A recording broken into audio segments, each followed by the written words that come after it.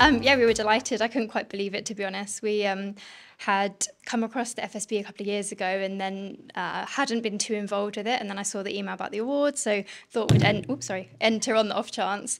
And yeah, I couldn't believe that we'd won. We're really excited. We've won the Customer Service Award, which we have been putting a lot of effort into recently and is something we really pride ourselves on and is a priority. So it's just amazing to get that recognition. And our team were delighted as well.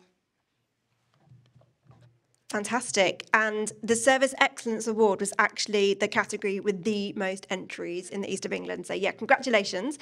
And Oliver, you can take this one if you want, or Emily, whoever. Tell me a bit about your business. Tell everyone in the room what you guys do. Hi everyone, I'm Oli. So yeah, 5 years ago I left the army, and after hearing from a friend about a thing called Vanlife on Instagram, I looked at the van he was building to travel around Europe with his wife and poured my savings into one for Emily and I. And we basically built a van for ourselves to travel around Europe. Since then, we've been non-stop, and we basically design, build and support people building their own sort of off-grid motorhomes.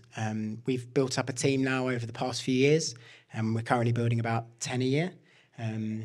And yeah, we really sort of focused on sort of customer service, high quality, and sort of staying at the forefront of sort of the technology because it's progressing really fast, and basically enabling our customers that kind of freedom that comes with sort of having an off-grid vehicle.